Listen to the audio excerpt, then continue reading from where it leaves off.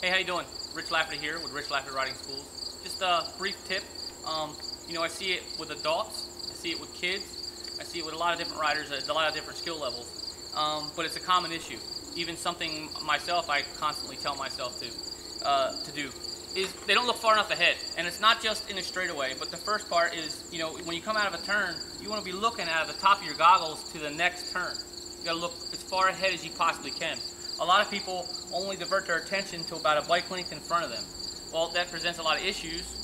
It limits their speed, and obviously obstacles sneak up on them. When they sneak up on them into that, bike length, a lot of times it happens too quickly, and you can't, divert from the situation or adjust as needed. So, for example, it could be a log, a rut where people have been getting stuck, anything like that. A lot of people just focus on the 14 or 16 inches of trail that everybody uses, and therefore that's all they look at. You got to get in the habit of hooking point A where you are to point B. So by doing so, you can pick better lines and avoid bumps, roots, rocks, stuff that you can avoid that rob momentum. Also, it's very crucial in a turn. In a turn, a lot of people come in and, like I've talked about, they pull the clutch in, slam on the brake, and when the guy that pulls the clutch in, slams on the brake, he is definitely the guy that most times focuses right on the apex of the turn. And he comes in, slides sideways, and explodes the turn. It looks fast, but it's not always the fastest way. But as far as your eyes, as you come rolling in, depending on how fast the turn is, you got to be looking far ahead, at least more than one bike length ahead. Now, I know that's tough in some tighter situations, but always got to be, as your bike's rolling in, you're looking through the turn and accelerating.